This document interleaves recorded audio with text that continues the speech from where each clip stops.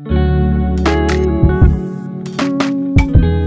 hello everyone and welcome back. Today we are talking about Drive My Car, a beautiful movie. I will do my best to break it down, but if you haven't seen it, it's well worth a watch, and I would actually consider this film an instant classic. So directed by Ryusuke Hamaguchi and based on the short story by Haruki Murakami, Drive My Car follows Yusuke Kafuko, a renowned stage actor and director, as he struggles to come to terms with his wife's sudden death. At face value, this appears to be a film about a man coming to terms with his wife's past.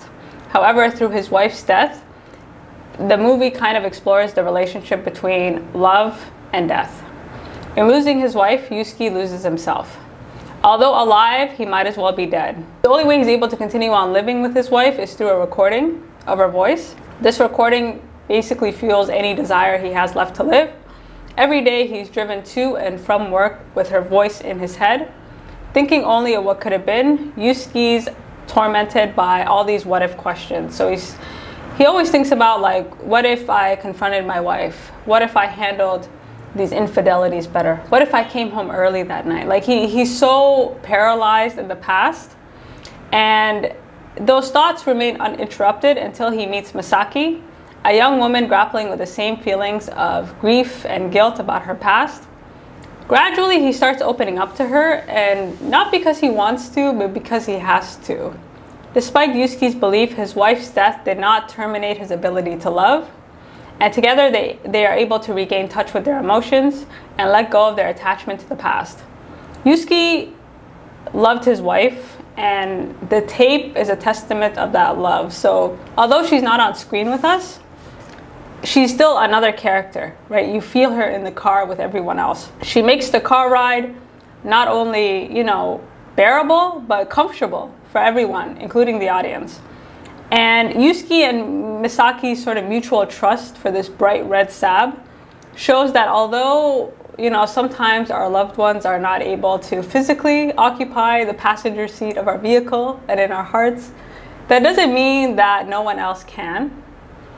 And, the lesson of this movie, I believe, is that the road ahead might be difficult, but, life doesn't end with rejection or death. And a lot of the times people look back and they think about all the things they could have done, would have said, could have said. But, towards the end of the movie, they make the point, without it being in your face, that, the show must go on in so many ways. And I liked how they used driving as kind of this metaphor for like taking control of your life and pushing forward, like really taking control of your own freedom. And you got to keep moving. The past is something that can inspire you. It shouldn't be something that like haunts you. And so we'll start up, again, I'll do my best to break it down.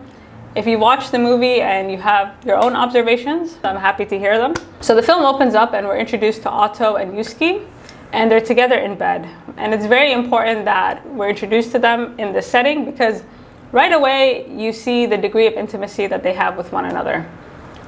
And Otto is reciting a story about a schoolgirl who has this obsessive crush on her classmate. In the story, the young girl basically plots to break into her crush's home, leaving, trinkets behind in hopes that this guy will notice her one day. And as she's telling her story, her husband keeps offering suggestions. And at first I didn't know what these suggestions were for, and then I realized the stories that Otto is reciting, like, they're her screenplays. And he basically helps her edit these screenplays so that they're adaptable for screen.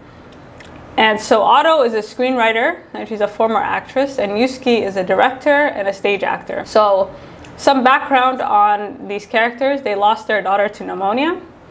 And after losing their daughter to pneumonia, Otto basically quits acting and turns to screenwriting.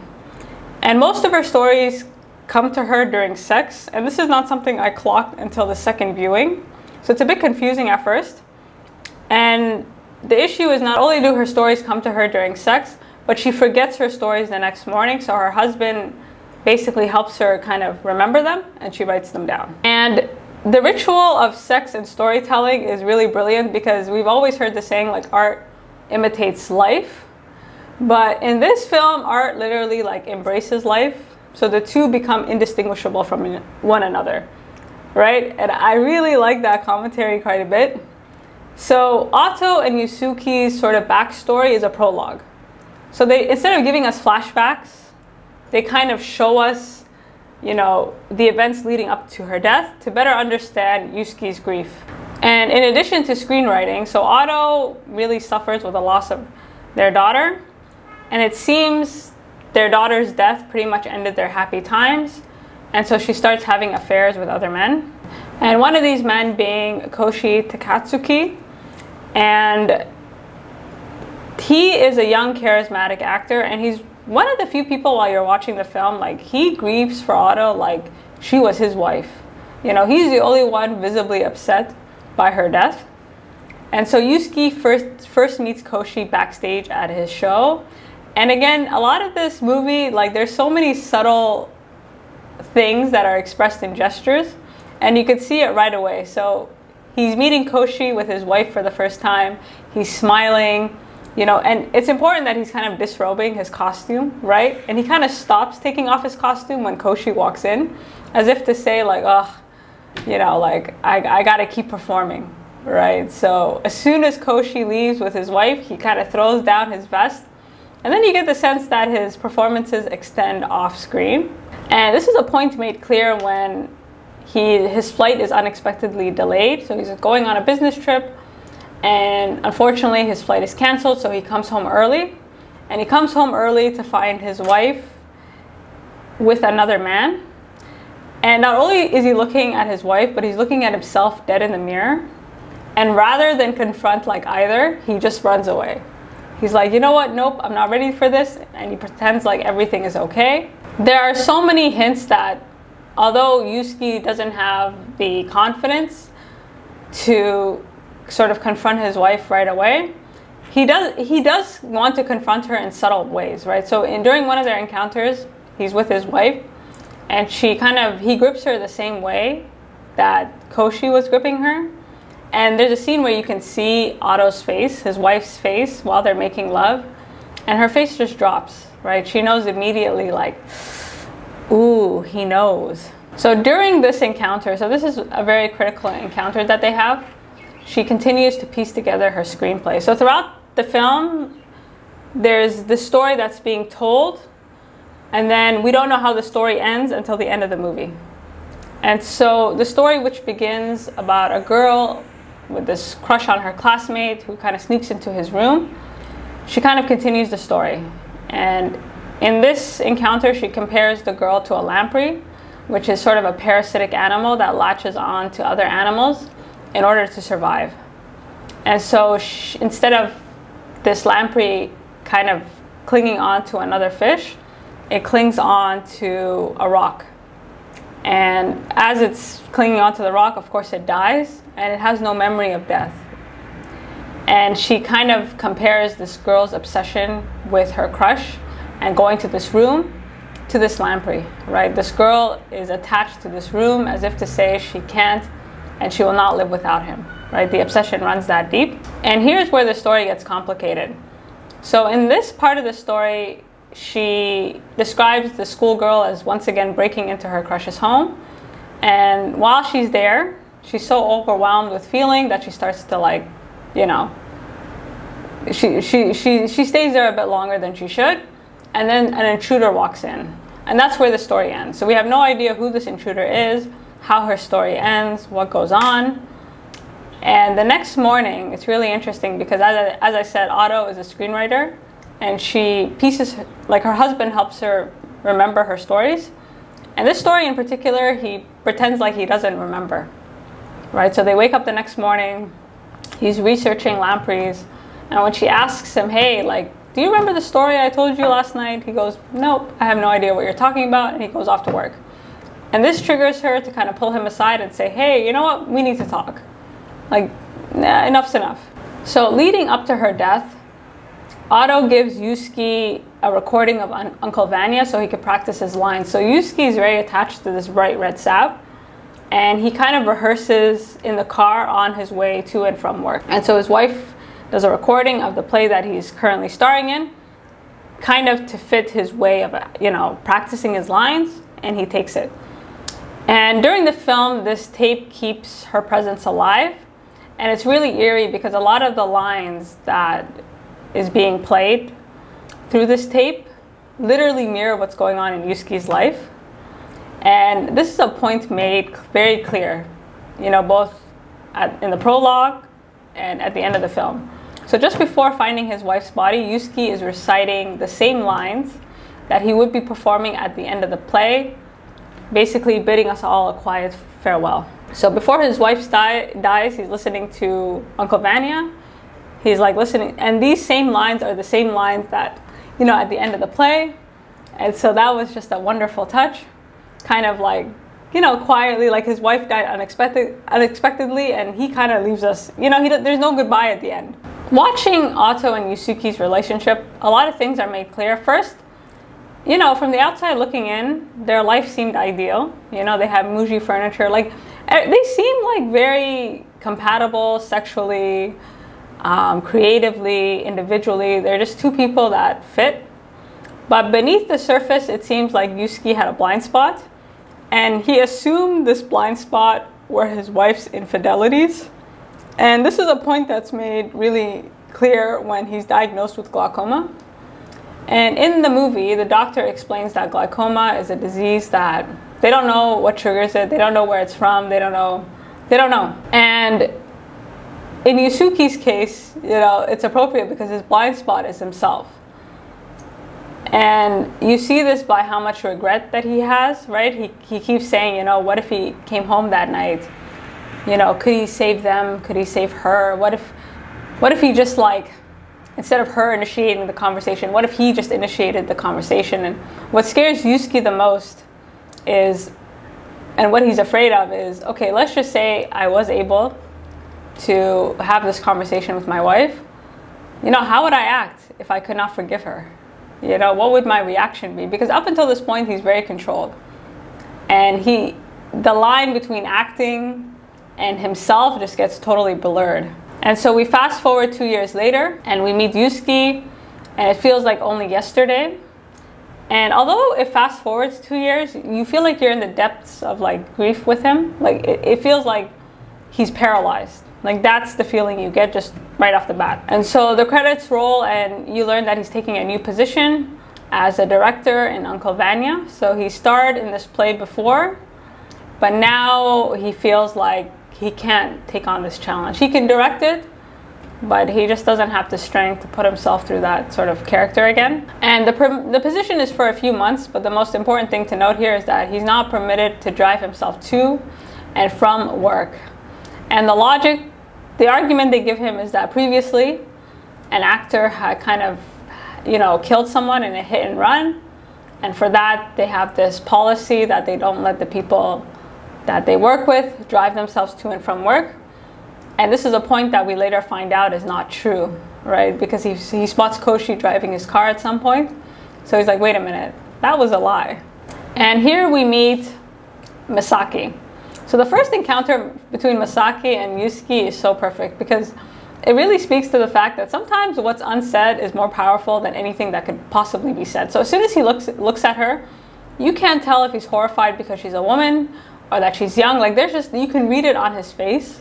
And he's both not impressed by her, and he's very concerned. So they kind of managed to convince him to just a test drive. Okay, if you don't like her, then we can talk, but for now you got to give her a chance.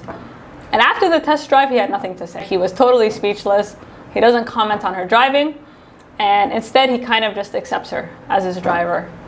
And this is the beginning of, a relationship that would only be expressed through action, right? Their respect for one another is expressed by action. They don't just say, they do. One gesture is sort of they kind of mirror each other's energies, you could say. Yusuke is, now he's settled in and he has to cast his play. And this was something that was very confusing to me at the start of the film. I didn't really understand it. And then I've watched it 3 times, and the second time I understood. So his plays are multilingual, and so to have a multilingual play within a foreign film is Like, it's kind of like crazy because it speaks to the limits of language. You know, it kind of invites the audience to consider, like, you know what is, you know, why is a foreign film a film? Like, what makes something foreign, you know? And in a world of Google Translate, you know, language barriers seem like a thing of the past, or at least they're not as big of a deal as they once were. And, you know, having a multilingual play within a foreign film, I think really speaks to the fact that language in itself is just a very insufficient way of sort of an insufficient way of judging people, categorizing people, and especially in terms of enjoying art. And this is easier said than done. Like, I'm not sure how, as an audience member, I would take watching a multilingual play, you know, like with subtitles. And, you know, it invites the audience to do some work, which is not something that we're used to, right? We're used to things kind of spelled out for us. So it's a very dynamic way of doing things because it forces you to really be present in order to understand what's going on. During one of my favorite auditions, Lee Son-ae auditions for the part of Sonia. And this is an actress that auditioned entirely in Korean sign language. And I had no idea what she was saying, but it hit me. Like, her performance was the best. And she had probably like one of the best scenes, apart from that audition, the dinner scene, of like this entire film. And again, it speaks to how insufficient language is in terms of like conveying and communicating emotions to people. And just furthermore, like thinking about the movie, like in many scenes, like the dialogue has actually nothing to do with what's going on, or like the drama on screen. You know, the drama is unsaid. And you see this when Yusuke casts Koshi as Uncle Vanya, a part that, you know, clearly he's not right for. And also, this man slept with his wife, so he shouldn't be in the play at all. And Koshi is a good actor. You know, in that audition, that was one thing that was made clear, that he was very dynamic. So to cast him in a part that he's ill-suited for, you know, shots fired. So, you know, beneath the surface, you kind of get a sense that Koshi is taking it because he wants to connect with Yusuke to learn more about his wife. And then on the flip side, you know, it seems like Yusuke resents Koshi. And I feel he resents him. Like, by casting him as the lead actor, he's basically saying, you know what? You were good enough to take my place in the bedroom. Why don't you do so on stage? Like, there is that shade to it, I felt. And it's a shade that he just keeps throwing. So as the play develops, his relationship to Misaki and Koshi develops. So with Misaki, it happens naturally, whereas with Koshi, it's by force, right? And with Misaki, like, watching both of these relationships develop, you know, in parallel is really interesting, because there's one scene when Yusuke is late after an audition and he notices Misaki sitting outside, and he says, okay, well, next time I'm late and it's cold outside, feel free to wait in the car. And at first she kind of rejects the offer, and her reason is she doesn't want to worry him. She knows that this car is something that he loves and he has taken care of, and she doesn't want to risk worrying him about the condition or if someone's eating in his car, you know? And he goes, listen, the fact that you understand that tells me that you most definitely should be waiting in the car.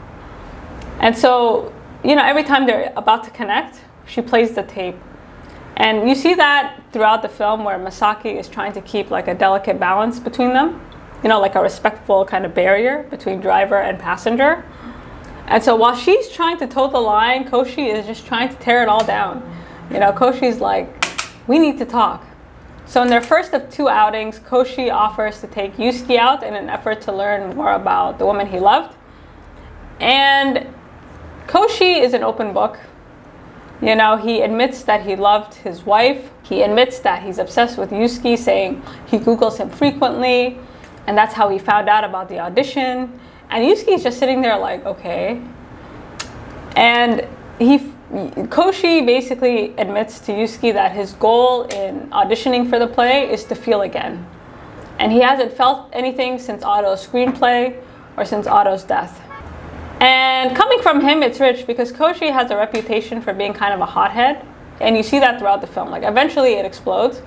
But he's someone who just wears his heart on his sleeve, and he acts before he thinks. And Watching them side by side, like they could not be more different, right? Their views on sex, their views on relationships, their views on everything. You know, Koshi really looks childish. He looks almost juvenile next to Yusuke. And then you kind of have to wonder, like, what did Otto see in him? The more that Koshi insists, again, this outing, these auditions, he's trying to open up to Yusuke, but Yusuke is just not having it. He's like, listen, like, I don't even know, he doesn't even know why he cast him in this play. During rehearsal, again, like, Yusuke keeps calling Koshi out, saying, you need to just read the lines. And everybody in the cast is annoyed. That's the thing about this play in particular, like, they're just rehearsing the lines. And so one of the cast members is like, listen, this would be a lot easier if we knew what you wanted. And then he goes, you don't have to do better. You know, you just have to read the lines. And at first you're like, well, that was passive aggressive. But one of the questions this film asks is what exactly makes a great performance? Like, what is the barrier between actor and audience, and how do you break that barrier? The problem with the actors in Uncle Vanya is that they're kind of doing what they think Yusuke wants to see. And a lot of that has to do with the fact that Yusuke just refuses to communicate anything besides read the lines. And having a Chekhov play is really interesting because he's one of the few sort of playwrights that really do a good job of sort of capturing these human emotions, kind of trying to articulate what can't be said. And, you know, this is a tough text. And so for Yusuke, in this context, the key to a great performance is understanding the lines well enough that they kind of flow through you. You know, instead of mimicking or pretending to feel emotions, he wants them to understand it enough that they don't have to pretend or act out the words. You know, the words will come out of them naturally. And that's a really interesting commentary on acting. You know, like, what is the line between authenticity and fakery? You know, like, I think to get a good performance, like, something real has to come out of you. You can't fake certain emotions. You have to really kind of understand what you're saying. And there has to be a degree of vulnerability in the actor themselves to portray that emotion. And that's Yusuke's point, right? Like, Yusuke currently doesn't have the vulnerability to play Uncle Vanya, but apparently neither does Koshi. So the ability to express complex emotions that can hardly be put into words is beautifully expressed during a dinner scene when the barrier between passenger and driver unexpectedly sort of breaks down. So up until the dinner scene, it seems Misaki and Yusuke have a very sort of, I don't know, like, what happens in the car stays in the car. You know, they have a mutual understanding. And even just before they go in to the dinner scene, like, you know, they're having a conversation about whether or not Misaki should attend.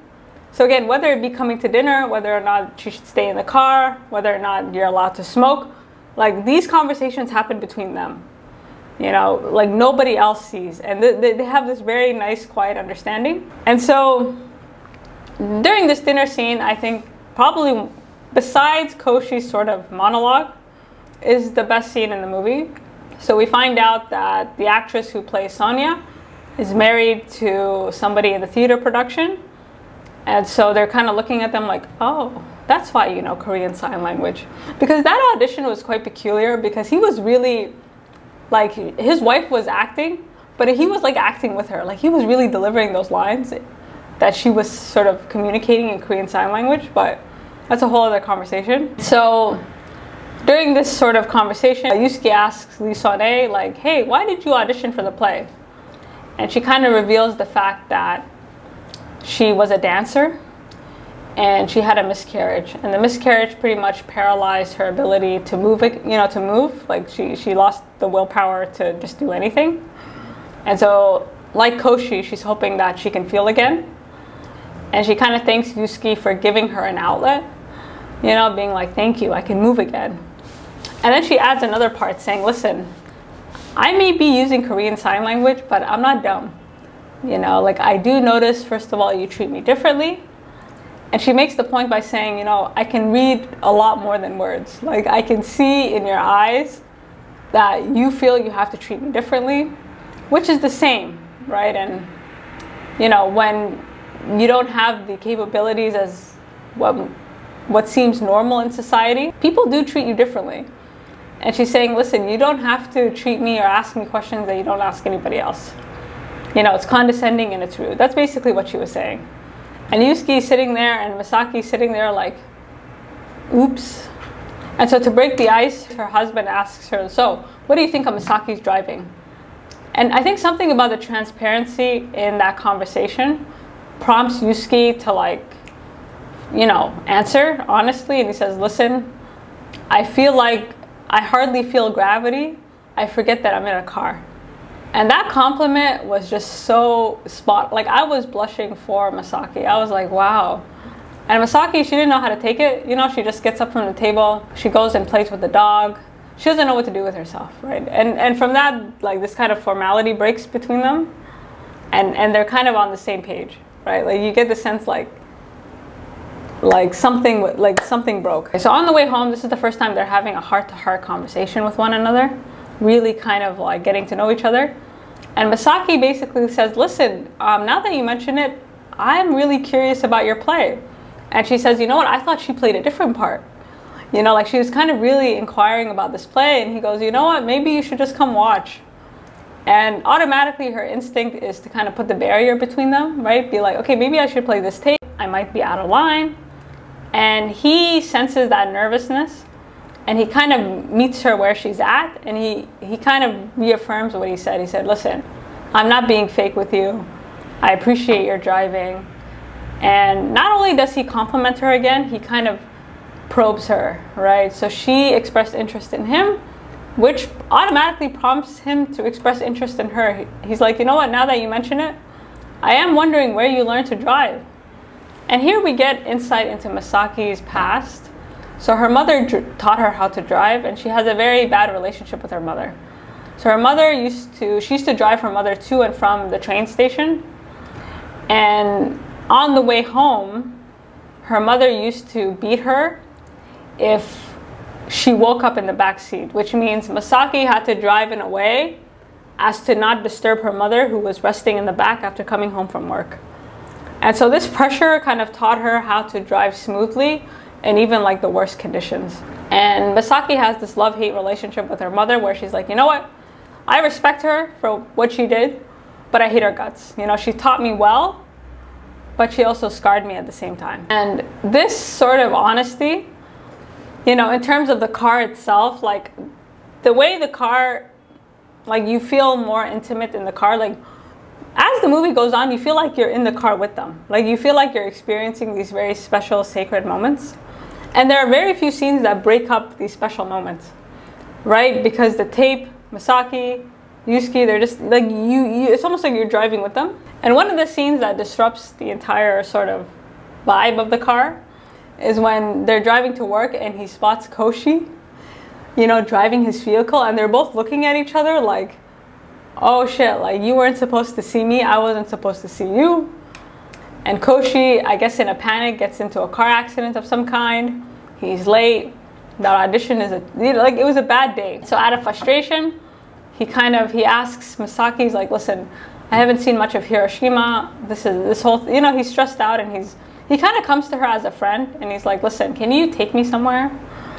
And I thought it was interesting that she took him to a recycling plant. So instead of taking him to, you know, a tourist attraction, she takes him somewhere very personal. And, you know, even maybe unconsciously without knowing it, just to open up. And so she takes him here and she kind of explains, listen, when I left home, I used to drive one of these garbage trucks to survive. So we learn in this encounter, this very pivotal encounter, that Misaki, you know, her mother died after their house collapsed. And one of the ways she was able to survive is by driving this garbage truck.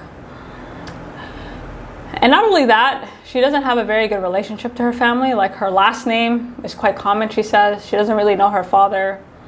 And as we're walking through this recycling plant, like, the way it's shot, it just feels, you know what I mean? It's like, here you have like a garbage recycling center, and it's pristine, right? You know, like, everything about it is clean. And it felt like she took him to like a very special corner. Like, I think as a tourist or someone who hasn't visited, you know, this is what you want. You want someone to take you somewhere beautiful and special, like a place that you wouldn't think anybody would go. So he's walking around like, I didn't even know that, like he seemed very impressed. And so they have this moment where they're like sharing a cigarette. And again, they have this bond, this unsaid sort of connection where they just kind of understand each other. And Yusuke, again, he opens up not by force, but because she does something, he does something. And he says, listen, by the way, the voice on the tape is Otto's. And he kind of explains his last name, you know, like he has a very rare last name. And he kind of says, okay, does that freak you out that the tape is actually that of my dead wife? And Misaki's like, not at all. Like, it just kind of adds context. And the more you find out about someone, the more depth it gives them, right? Because as far as Misaki's concerned, he's just directing. These lines are just, I don't know, it's part of his work. But when she learns that this tape is of his dead wife, her opinion of him changes, right? She's like, oh, there's more going on here than I think. And I like the end of the scene because she walks off. She says, okay, it's time to go. So as soon as he tells her that, she's like, it's time to go. And she's walking ahead and he's walking behind her. And I think he's a person that's more comfortable taking orders than giving them. You know, like he needs cues, right? His wife's infidelities kind of, you know, he was kind of living in reaction. And so now that he's on his own, he doesn't know how to act, really. After this conversation, Misaki comes to watch his audition. And she's in the audience, you know, like out in the open. As if to say, like, this is not my driver anymore. Like, this is my friend. Like, the fact that she was sitting there out in the open, experiencing what he's experiencing was fantastic. And at the end of that day, she kind of thanks him for this. She's about to thank him for this beautiful sort of, you know, like allowing her to watch. And in that audition in particular, like, you're starting to get the sense that the actors are understanding the words, because like their performances, even if I didn't know what was going on, they just felt more real. I think Misaki was trying to comment on that before Koshi came by and was like, we need to talk. So Koshi is fed up. So after that odd like rehearsal, you know, he's watching all the other actors sort of get into their parts, get into their roles, but he's still at square one. Like, he's made no headway in connecting with this character at all, and he's frustrated. So he sits Yusuke down and he says, listen, I'm not right for this part. You know, like, I should not be playing Uncle Vanya. And then he goes, why don't you play Uncle Vanya? And Yusuke kind of gives him the runaround and he says, well, in his words, like Chekhov's play, like it kind of evokes emotions that he's not ready to deal with at the moment. And again, he gives him the same advice, saying, if you just listen to the words, you'll get the performance that you want. And Yusuke's just looking at him like, excuse me, sir, like, there's nothing to pull out of me. During what I think would be the best part of the whole movie, Koshi finally gets that heart-to-heart conversation he's been forcing since the start of the movie. So he's frustrated, right? He doesn't feel he's in the right part. And he tells Yusuke, like, listen, why did you cast me? You know, as I said, I'm empty, I'm hollow. And the only person that was able to pull anything out of me was Otto's screenplays. And Yusuke's a bit frustrated. So he looks at Koshi and he's like, okay, let me give this guy what he wants in a controlled effort. So he's like, okay, I'll tell you. You want to know about us? I'll tell you about us. He says, we had a daughter. She died of pneumonia. A daughter that would be the same age as Misaki. And he says this time during their life ended their happy period. You know, like it just ended everything. And he said although he felt that they were happy and compatible and they really loved each other, their daughter's death prompted Otto's, not just screenwriting, but her affairs with other men. And Koshi's face just drops. And the way that Yusuke frames it to Koshi is that he's a footnote in his wife's life. Like he's a non-presence, you know. And as we're listening to Yusuke, a few things came to my mind, because he kind of notes at some point that his wife was able to betray him so naturally, right? Like you wouldn't know it if you looked at them. But at the same time, I was like, sir, you were able to lie so naturally as well. And this is a point that's not lost on Koshi. So Koshi kind of pushes back. He's like, okay, well, why didn't you talk to your wife? Or like, why didn't you have this conversation? Did it ever occur to you that maybe she wanted to hear you out? Watching Koshi's face, like he really deserved a nomination of some kind, because he really is grieving her death, right? He's really like in pain. You get the sense that this kid cannot live on any longer. And you can tell his face shift. Like he was like, you're not going to cast me aside like this. Like, I wasn't just another one of her life's lovers, and I'm going to prove this point. Because at some point he says, do you have proof?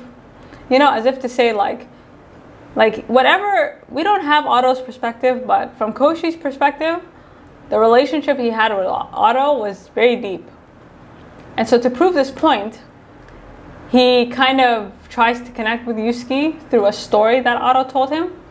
And at first Yusuke's like, I've heard that story before. And Koshi's like, but do you know how it ends? And the fact that Koshi knew the ending of this story, but Yusuke didn't, really suggests that Yusuke's blind spot was never his wife, right? It was always him. So in the story, which starts off, 2 hours back at the beginning of the film, Otto is working on a story about a young girl who has a crush on her classmate. And every day she would break into his home and leave things behind. This one day in particular, she kind of stays way too long and an intruder enters the house. And the story ends and we don't know who entered the house, but according to Koshi, the intruder is a burglar, like somebody else breaking into the house. He spots this girl in his room and he tries to assault her. So this young girl, in trying to fight for her life, stabs this guy in the eye, which is really telling, right? Because Yusuke has glaucoma, right? So there's just a lot of red flags that this story is really about Yusuke. But as the story goes on, this girl stabs him in the eye and runs away. So instead of leaving behind a pair of her underwear or some other trinket, she leaves behind a corpse. And so the next day she goes to class and she's expecting to be confronted, right? She's waiting to be arrested. And what's disturbing is that her classmate, this guy that she has a crush on, he shows up and he seems fine, right? He seems, everything is cool. And she starts to doubt her own sanity, right? Like what? Did I kill him? Like, that really happened? Like, he was acting so normal to the point where she was wondering if she was going crazy. And so to try and like ease her mind, she goes back to the house. And all of a sudden she notices that she can't get into the house anymore and that there's a security camera. So clearly something happened. How they were able to cover it up, we don't know. And so this kind of triggers all this guilt and paranoia. And as hard as she tries, this girl, she has so much guilt, right? Like, although she killed a man, although he deserved it, she killed him. And so to kind of go on living, acting like everything is fine, acting like everything is natural, is just not something that's natural to her. And so she eventually breaks. She goes back to her crush's home. She looks into the camera and she confesses, right? I killed him. This horrible thing happened. I killed him. And the whole time I was listening to the story, I'm like, this is definitely about Yusuke. Because just before Otto's death, she asked to speak with her husband. And, the sense I got was she was about to just tell him, right?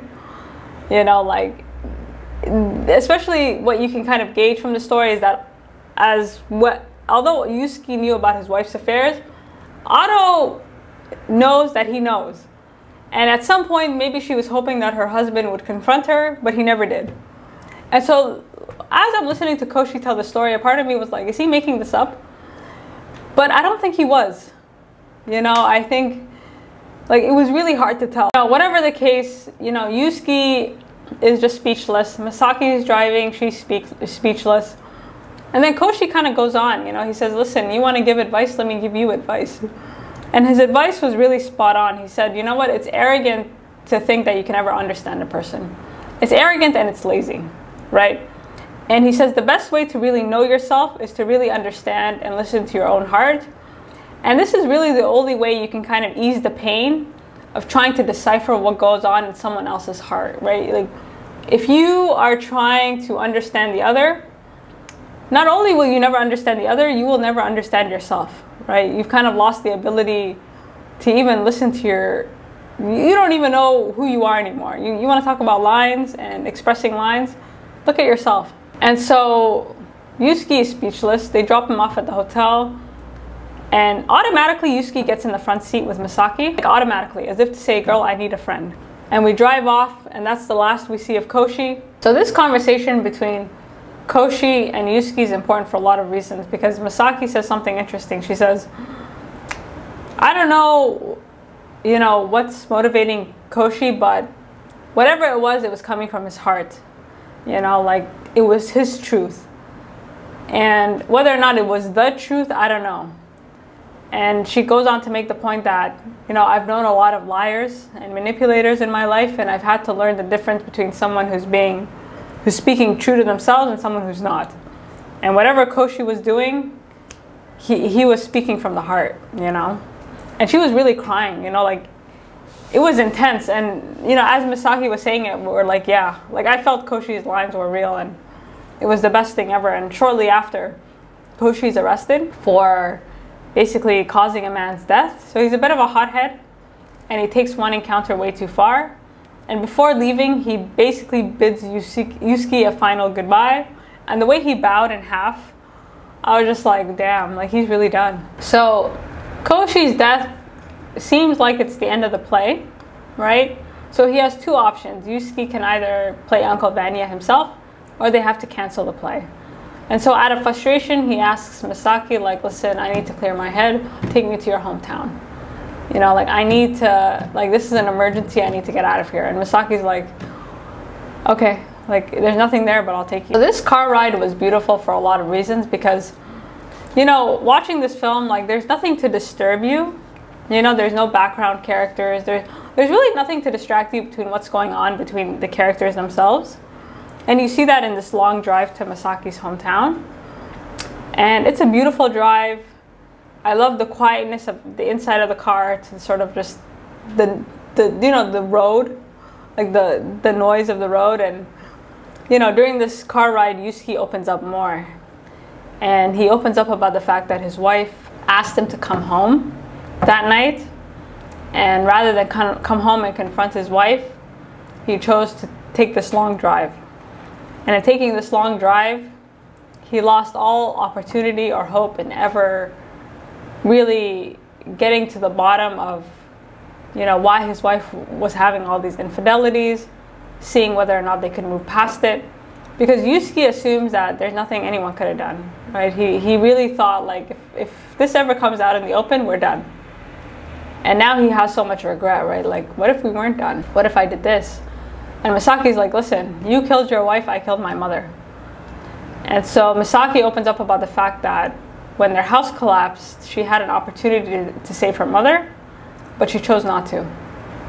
And although she loved and hated her mother at the same time, her decision not to save her mother was one that she never wants to forget. And there's a scar on her face, and that scar is very similar to the tape in that, they don't want to forget. And the past is like this anchor, right? Like the scar reminds her of what happened.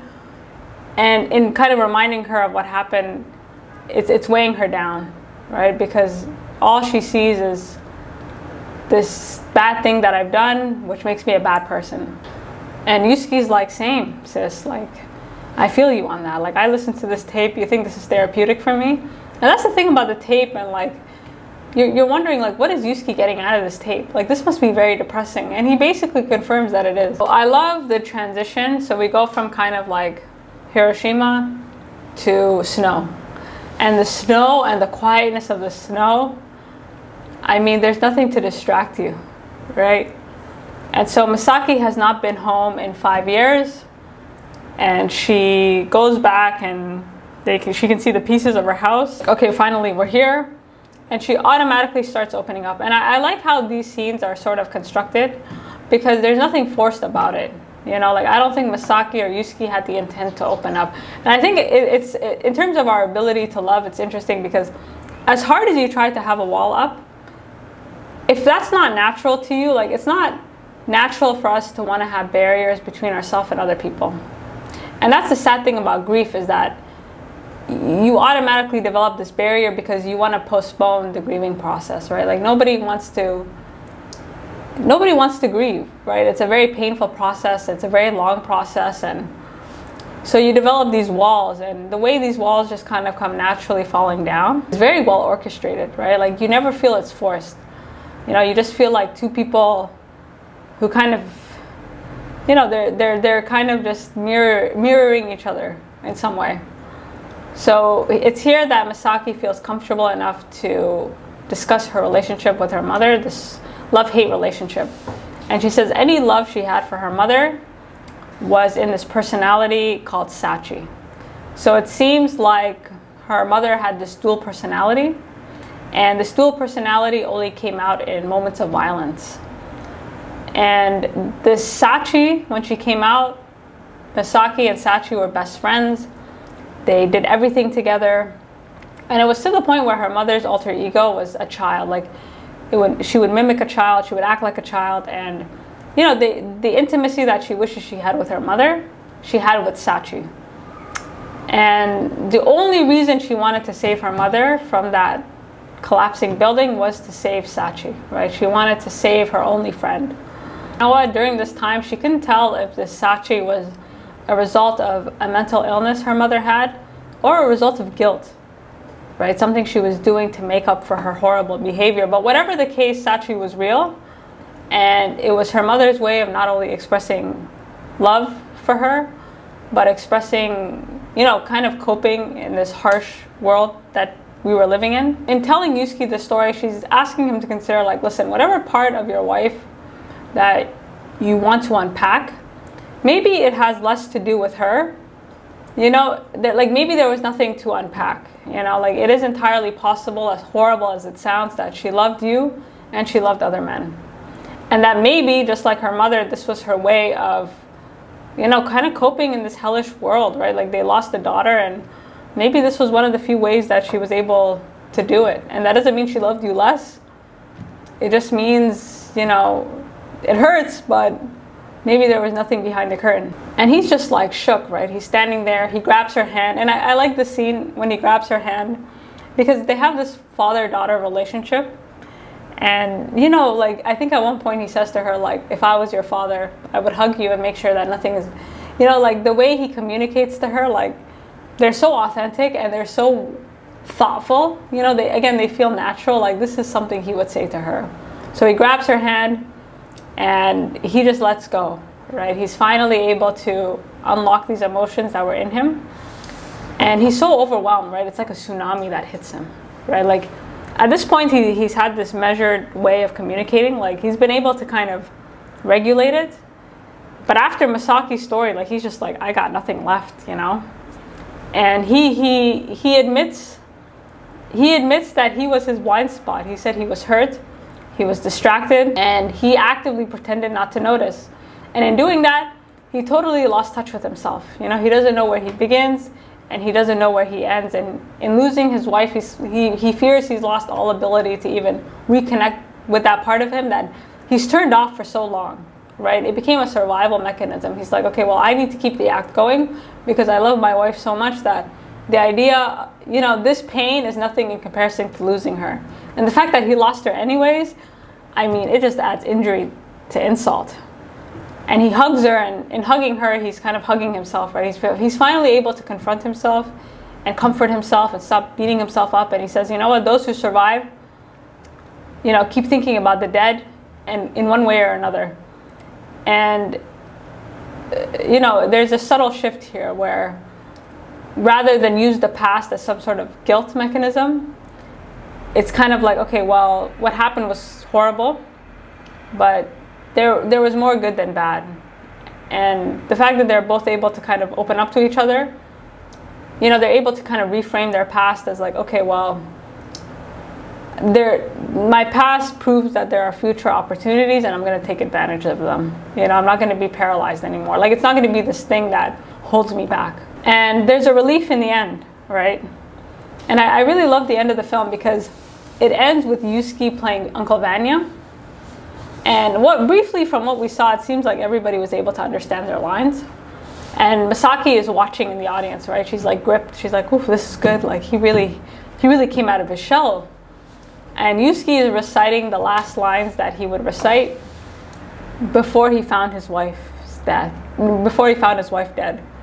And this was a very quiet farewell, right? Like, in movies, normally you get a very loud farewell, but in this, you get a very quiet, like, see you later. And that she left Japan, right? This place that's been holding her back. and you know, just a place filled with grief. And that's the thing about our past, right? Sometimes we use it as some type of, it's like a very, like as a, I don't know how to describe it, like as an excuse not to move forward, as if we owe our past, like we owe it to our past to stay in our past. Like there is that attitude sometimes, especially if we look back with regret and all these things. And so she's in Korea. So we didn't see Yusuke give her the car, but we understand that he gave her the car. You know, it's a very quiet farewell. And it's like chef's kiss, right? And she has a dog, and you know, she's driving forward, she's moving forward. Like the road's gonna be tough, but she's gonna make it through, you know? Overall, I think this is a beautiful movie about grief and how people postpone grief, and also these walls that we put up, right? You know, sometimes we can be our own worst enemy, and assumptions are the mind killer. And you know, more so than that, like sort of being detached from your own emotions is worse than death. You're basically dead. You know, throughout his time with his wife, he was sleepwalking, and he didn't know it until his wife was dead. You know, like sometimes we think we have all the time in the world, but we don't. And Misaki, you know, she didn't, you know, like you have two characters that have these walls up. And again, it really speaks to the fact that naturally we're not supposed to have barriers between each other, and that sometimes it takes, like we wanna open up, we wanna let people in, and sometimes we don't know how, right? It takes the right sort of circumstance and situation, and their mutual respect for this car is what allowed them to kind of begin that process. So it was a beautiful film. So you guys let me know what you think, and until next time.